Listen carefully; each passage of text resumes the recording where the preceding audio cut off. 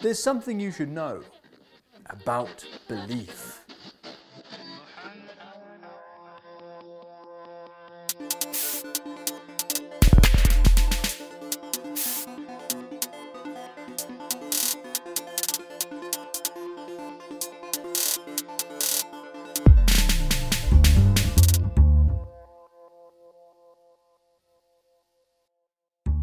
Once upon a time, Muslims built the greatest architecture. They contributed massively to mathematical and scientific advancements, not to mention literature and the arts.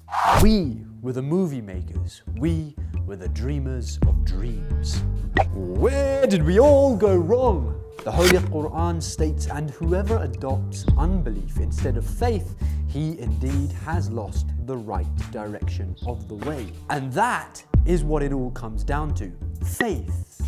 Belief. But what is faith? Why do we need to believe? Qin Shi Huang, the first emperor of China, believed that he could build the Great Wall of China. So he built it. Napoleon Bonaparte believed that he could build the French Empire. So he conquered. And Mahatma Gandhi believed that he could liberate India from the British rule. So he liberated. You see, faith is that very thing which allows a human being to maximize his potential and actually do things. But alas, there are those who lose faith in their own God-given abilities to actually do things, and so they do nothing.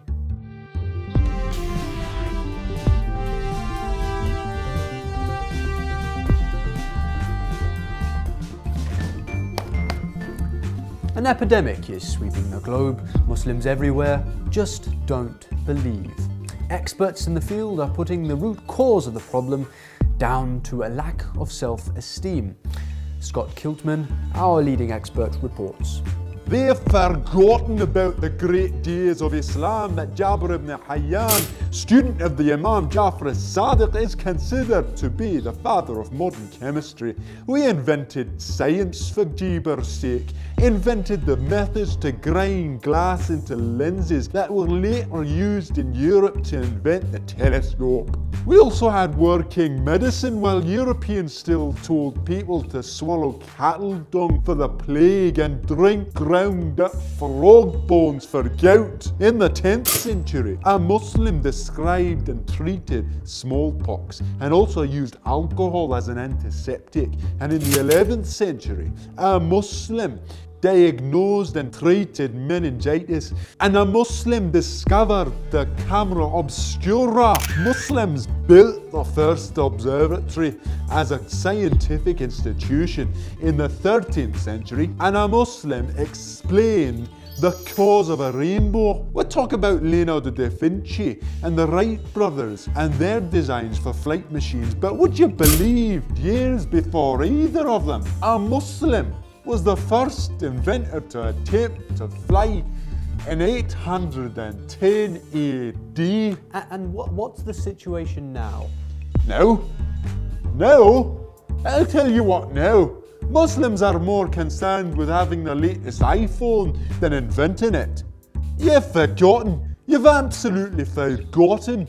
You're so busy fighting for scraps off Longshank's table, you've forgotten your God-given right to something better. And now here's Ghost Girl with the weather. Rain. The Quran tells us, "Oh, you who believe, believe."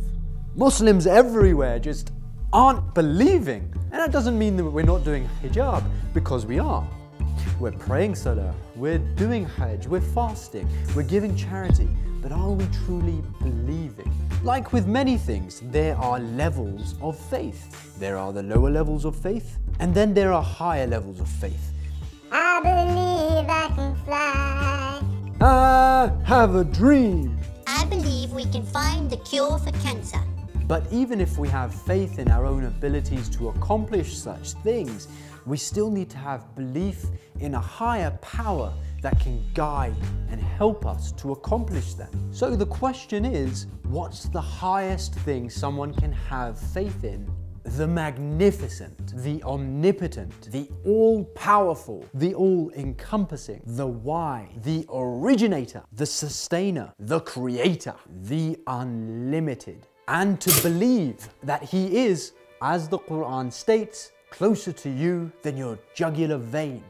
A person who truly believes in Allah and knows how close he is to all of us will never ever ever ever limit himself to what is less, because he believes that there is something greater than just these worldly things. You want a car? Here you go. What now? You want a house? Oh, you want a bigger house? Here you go. What now? No, there's something more worth fighting for. There's something more worth attaining. Prophet Moses was able to part the Red Sea because he believed. Prophet Abraham was able to survive the fire of Nimrud because he believed.